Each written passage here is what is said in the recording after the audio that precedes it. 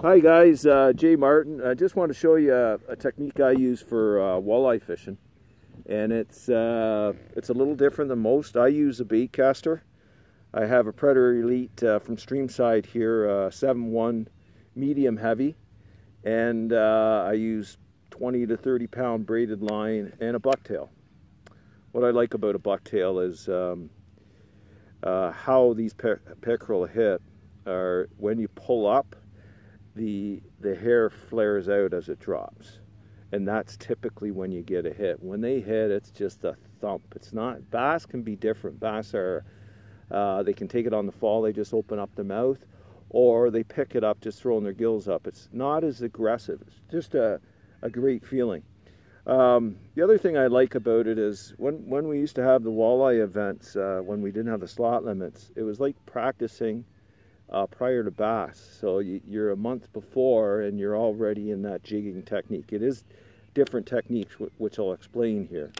Not as aggressive as, or this is more aggressive technique than it is for bass, because I'm trying to get this bucktail to look like a minnow when it flares out and come down, whereas typically when I'm jigging with a pig and jig, it's mainly a crayfish which stays on the bottom. So this is a technique very similar to bass in casting. Just a pendulum pitch out, let the bucktail go straight down, take some line out, reel up to it, and I double twitch it straight up, but then I let it fall on slack line so that bucktail can go straight down. And typically these pickerel hit when the bait's on the fall.